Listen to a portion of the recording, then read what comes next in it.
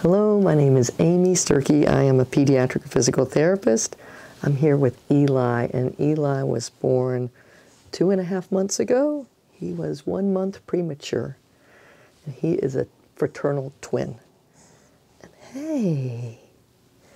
And we're working on the head control scale today. This is a new test that I became aware of. Yeah?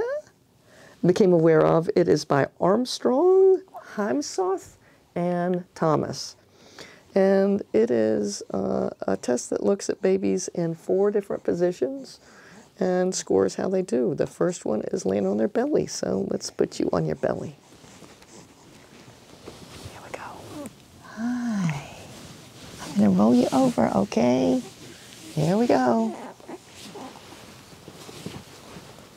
Rolling you over. So on this, they look at their head control when they're on their stomach, and if he can lift up his head 45 degrees or not, and how long. So, ooh, here comes his head. Ooh, there we go. I thought I saw 1001, 1002. That was a nice pick up of the head and turn it off to the side. Oh, I see. I see. Can you lift up your head again? Hi. Can you lift up your head again? Hi. So it looks like right now, he lifts up his head less than 5 seconds for 45 degrees. And so on this test, does not lift head at all is 0 points, but 1 point is lift head less than 45 degrees for less than 45 seconds. So I'd say that is where he is. So the next one is on laying on his back. So I'm going to give a point right here. There we go. So the next one is laying on your back, and it's unable to keep head in midline. So hi, let me see you. I see.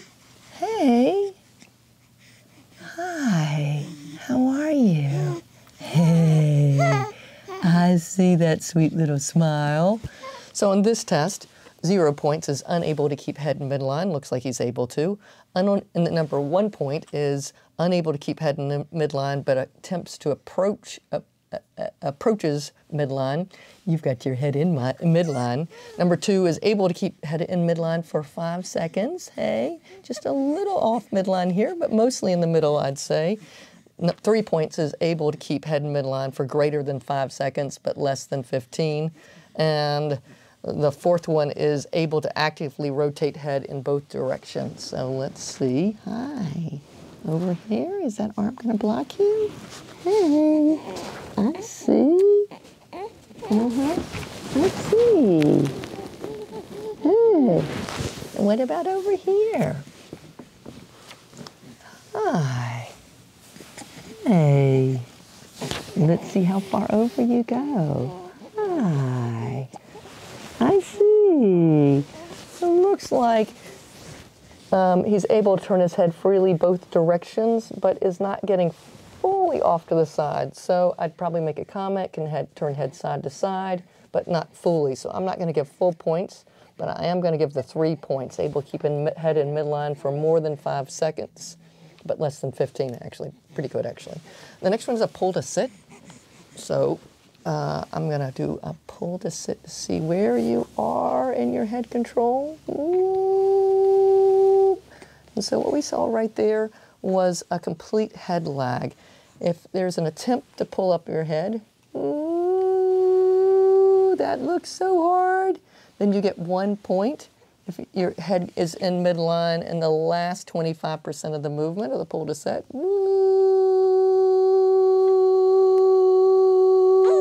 then you get 2 points. If your head's in line during 50 to 75% of the movement, you get 3. And if your head's in line at all times, you get 4 points. But I'm going to score you as having a complete head lag, so I'm going to give you 0 points on that one.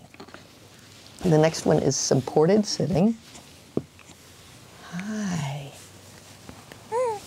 I see. So in supported sitting, you get 0 points if your head falls into full flexion. You're doing a good job of keeping up your head with that yawn. I saw it. If they make an attempt to right their head but are unable, they get 1 point. That looks like he's got his head up. If he assumes and maintains head in less than 45 degrees of cervical flexion for 10 seconds, we're doing better than that, that's 2 points. 3 is assumes and maintains head in midline for 10 seconds or less. Oopsie. I'd say his head is tilted off a little to the side, not fully centered. So I'd say somewhere around in here. I'd say at least a 2, probably a 2.5. And on this test, you can make comments about where you're scoring. So 3 is assumes head in midline and holds for 10 seconds. There's still a lot of movement of his head and not really holding it steady, especially the longer I have him up here. So I think I'm going to score a 2.5 because we're almost there.